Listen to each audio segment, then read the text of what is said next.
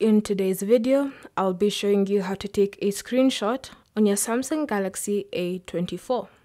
So you have two ways in which you can take a screenshot. The first is by using the side key and the volume down button. So when you press on them at the same time, it should take a screenshot. So side key, volume down, press, and screenshot. So as you can see at the toolbar, there's a screenshot there. So you can take a screenshot of any app you'd like. Side key, volume down, screenshot. And as many screenshots as you want. You can also take a screenshot by swiping down to access notifications and then swipe down again to access quick settings. In your quick settings menu, what you want to do is scroll through until you find the plus icon here. And then this adds any shortcuts that you'd like to add to quick settings. So we're looking for take screenshot. So to add it to quick settings, just tap and drag, and then drag it to whatever position you would like. So I would like it around there. When you're happy with how it looks, just tap on done.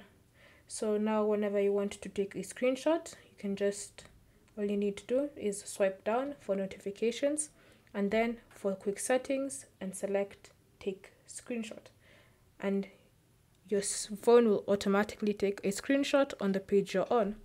If however you're on a scrolling page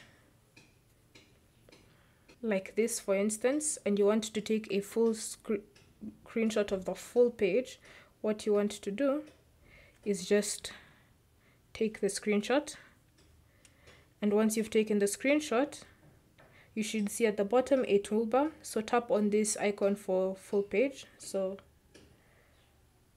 screenshot, and then tap on this icon there. And then you can just keep tapping it to increase until you're satisfied with how long the scrolling screenshot is. So when you're happy, you can just tap on the thumbnail and then choose how you'd like it to be opened. And once it's opened, you can edit it. So you can just tap on the edit icon like that, and then draw in it, add text, anything you'd like. You can even choose to crop it if you don't want certain parts of the page. Thank you for watching. If you have any questions or comments, leave them down below and we'll get back to you.